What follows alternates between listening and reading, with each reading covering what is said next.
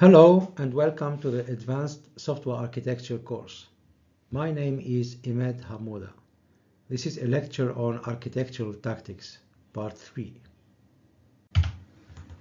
In this lecture, we discuss architectural tactics for modifiability.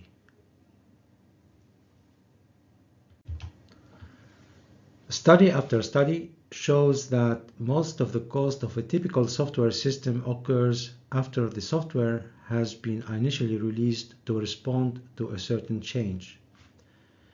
Addressing a change is known as software maintenance. There are 4 known categories of software maintenance activities. Adaptive maintenance is to modify the system to cope with changes in the software environment, such as porting the system to a new platform. Perfective maintenance is to implement new or changed user requirements which concern functional enhancements to the software. Corrective maintenance is about diagnosing and fixing errors, possibly ones found by users. Finally, preventive maintenance is to increase software maintainability or reliability to prevent problems in the future. Modifiability is about change, and our interest in it centers on the cost and risk of making changes.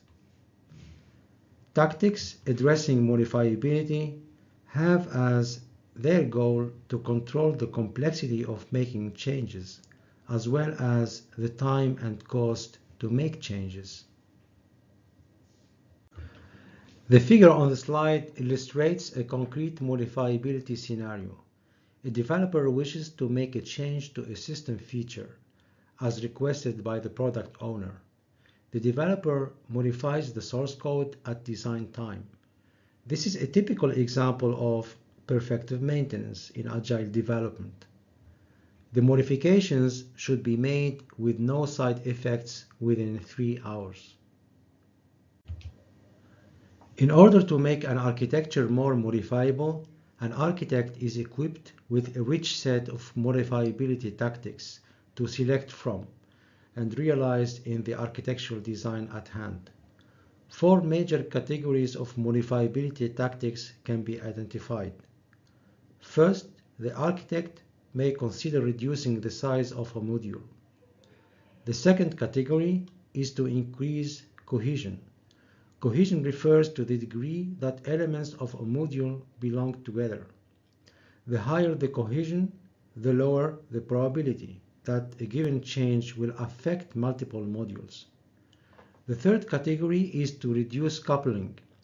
Coupling refers to the degree to which software modules are dependent upon each other. High coupling is an enemy of modifiability. We could measure the probability that a modification to one module will propagate to other modules. The fourth category is defer binding.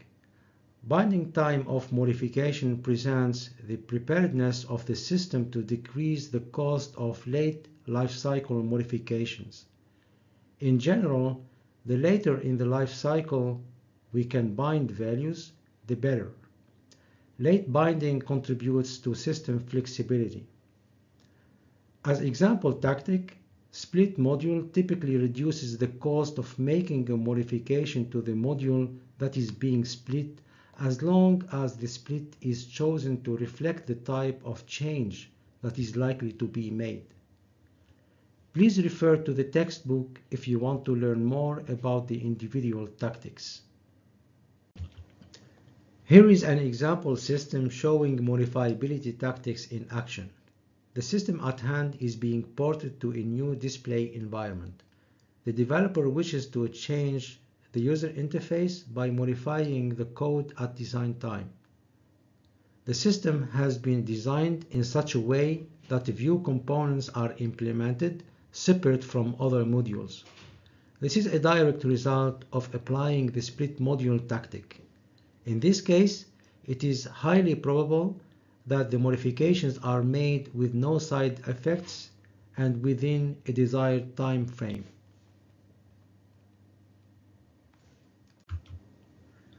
Here is a question for reflection. What could be a disadvantage of split module and defer binding as tactics?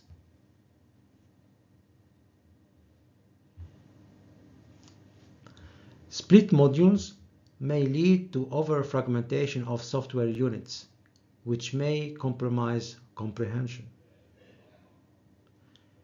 Implementing defer binding might be complex and expensive. We want to bind as late as possible, as long as the mechanism that allows it is cost-effective. This is the end of the Architectural Tactics lecture part 3. Thank you for watching.